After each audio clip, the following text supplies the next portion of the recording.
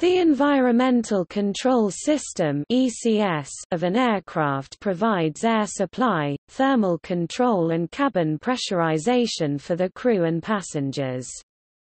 Avionics cooling, smoke detection, and fire suppression are also commonly considered part of an aircraft's environmental control system.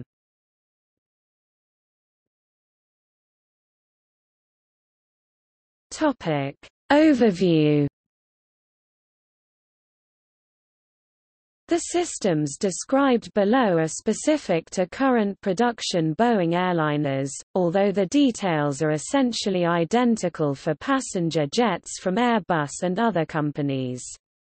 An exception was Concorde, which had a supplementary air supply system fitted due to the higher altitudes at which it flew, and also the slightly higher cabin pressure it employed.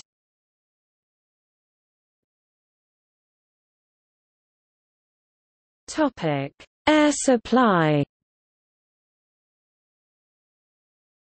On jetliners, air is supplied to the ECS by being bled from a compressor stage of each gas turbine engine, upstream of the combustor. The temperature and pressure of this bleed air varies according to which compressor stage is used, and the power setting of the engine. A manifold pressure regulating shutoff valve (MPRSOV) restricts the flow as necessary to maintain the desired pressure for downstream systems. A certain minimum supply pressure is needed to drive the air through the system, but it is desired to use as low a supply pressure as possible, because the energy the engine uses to compress the bleed air is not available for propulsion, and fuel consumption suffers. For this reason, air is commonly drawn from one of two, or in some cases such as the Boeing 777, three bleed ports at different compressor stage locations. When the engine is at low pressure, low thrust or high altitude, the air is drawn from the highest pressure bleed port. As pressure is increased, more thrust or lower altitude, and reaches a predetermined crossover point, the high-pressure shutoff valve (HPSOV) closes and air is selected from a lower pressure port to minimize the fuel performance loss. The reverse happens as engine pressure decreases. To achieve the desired temperature, the bleed air is passed through a heat exchanger called a precooler. Air bled from the engine fan is blown across the precooler, located in the engine strut, and absorbs excess heat from the service bleed air. A fan air modulating valve (FAMV) varies the cooling airflow to control the final air temperature of the service bleed air.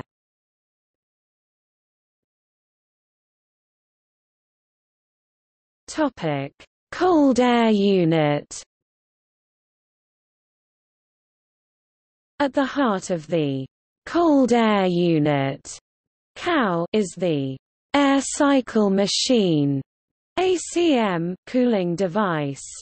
Some aircraft, including early 707 jetliners, used vapor compression refrigeration like that used in home air conditioners. An ACM uses no freon, the air itself is the refrigerant. The ACM is preferred over vapor cycle devices because of reduced weight and maintenance requirements. Most jetliners are equipped with PACs, which stands for Pressurization Air Conditioning Kits. The air conditioning AC PACs are located in the wing-to-body fairing between the two wings beneath the fuselage. On some jetliners, Douglas Aircraft DC-9 series, the A.C PACs are located in the tail. The aircraft PACs on the McDonnell Douglas DC-10, MD-11 and Lockheed L-1011 are located in the front of the aircraft beneath the flight deck. Nearly all jetliners have two packs, although larger aircraft such as the Boeing 747, Lockheed L-1011, and McDonnell Douglas DC-10, MD-11 have three. The quantity of bleed air flowing to the A/C pack is regulated by the flow control valve, FCV. One FCV is installed for each pack. A normally closed isolation valve prevents air from the left bleed system from reaching the right pack, and vice versa, although this valve may be opened in the event of loss of one bleed system. Downstream of the FCV is the cold air unit (CAU), also referred to as the refrigeration unit. There are many various types of CAUs, however, they all use typical fundamentals. The bleed air enters the primary ram air heat exchanger, where it is cooled by either ram air, expansion or a combination of both. The cold air then enters the compressor, where it is repressurized, which reheats the air. A pass through the secondary ram air heat exchanger cools the air while maintaining the high pressure. The air then passes through a turbine which expands the air to further reduce heat. Similar in operation to a turbocharger unit, the compressor and turbine are on a single shaft. The energy extracted from the air passing through the turbine is used to power the compressor. The air flow then is directed to the reheater before it passes to the condenser to be ready for water extraction by water extractor. The air is then sent through a water separator, where the air is forced to spiral along its length and centrifugal forces cause the moisture to be flung through a sieve and toward the outer walls where it is channeled toward a drain and sent overboard. Then, the air usually will pass through a water separator coalescer or the sock. The sock retains the dirt and oil from the engine bleed air to keep the cabin air cleaner. This water removal process prevents ice from forming and clogging the system, and keeps the cockpit and cabin from fogging on ground operation and low altitudes. For a sub-zero bootstrap CAU, the moisture is extracted before it reaches the turbine so that sub-zero temperatures may be reached. The temperature of the pack outlet air is controlled by the adjusting flow through the ram air system below, and modulating a temperature control valve TCV, which bypasses a portion of the hot bleed air around the ACM and mixes it with the cold air downstream of the ACM turbine.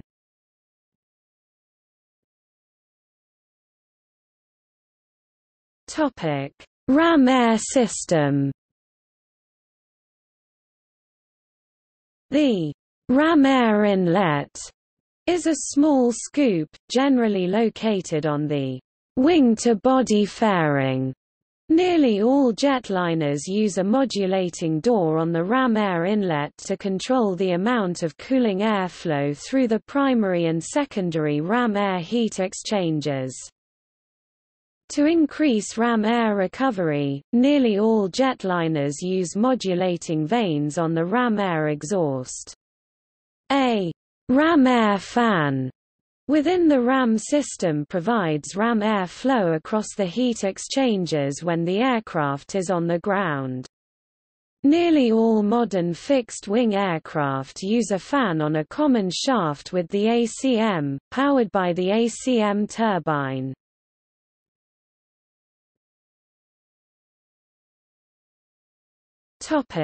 Air distribution. The A/C pack exhaust air is ducted into the pressurized fuselage, where it is mixed with filtered air from the recirculation fans, and fed into the mix manifold, On nearly all modern jetliners, the airflow is approximately 50% outside air and 50% filtered air. Modern jetliners use high-efficiency particulate arresting HEPA filters, which trap more than 99% of all bacteria and clustered viruses.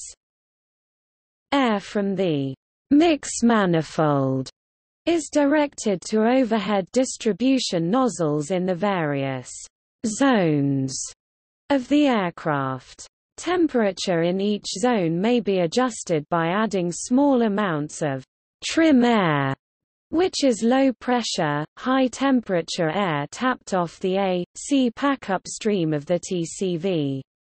Air is also supplied to individual gaspers, small, circular vents above each passenger seat that can be adjusted by passengers for their personal comfort. A revolving control on the vent can be turned to adjust ventilation between no air output at all and a fairly substantial breeze. Gaspers usually receive their air from the A/C packs aboard the aircraft, which in turn receive compressed, clean air from the compressor stages of the aircraft's jet engines or when on the ground from the auxiliary power unit or a ground source. A master control for gaspers is located in the cockpit, and gaspers may be temporarily turned off during certain phases of flight, when the load on the engines from bleed air demands must be minimized, e.g. takeoff and climb.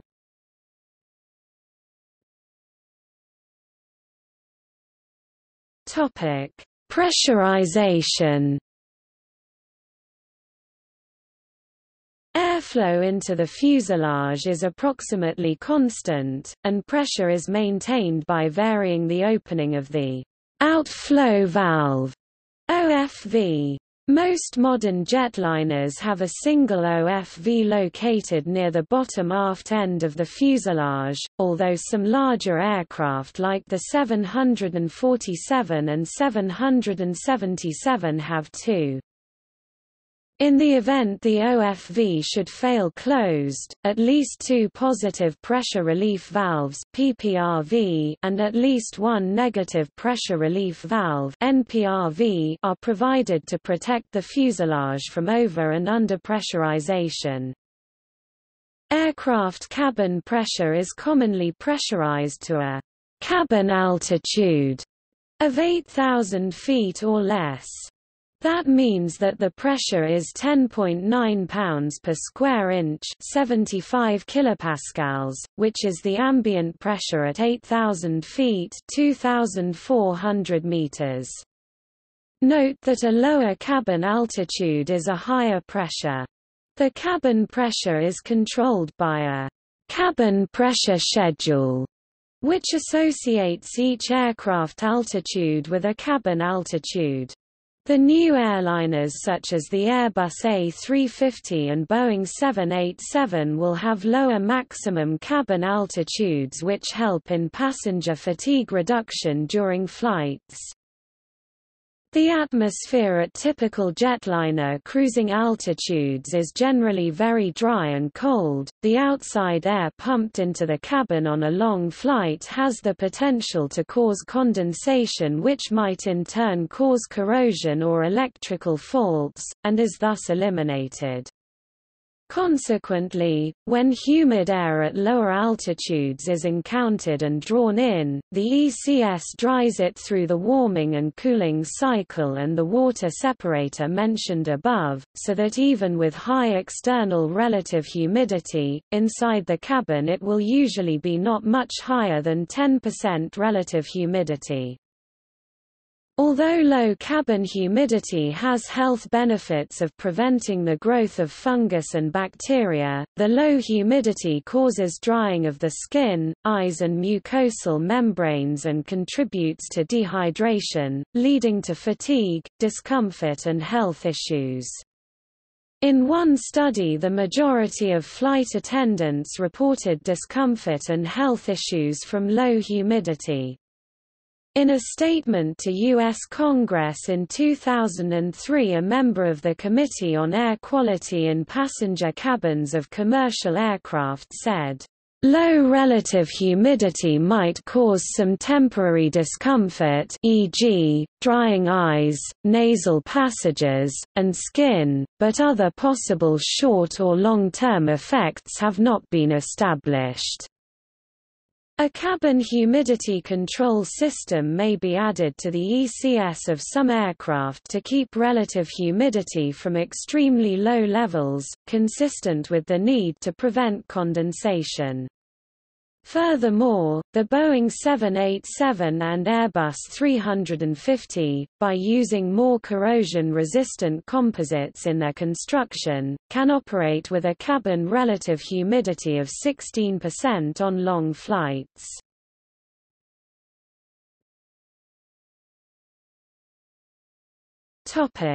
Health concerns.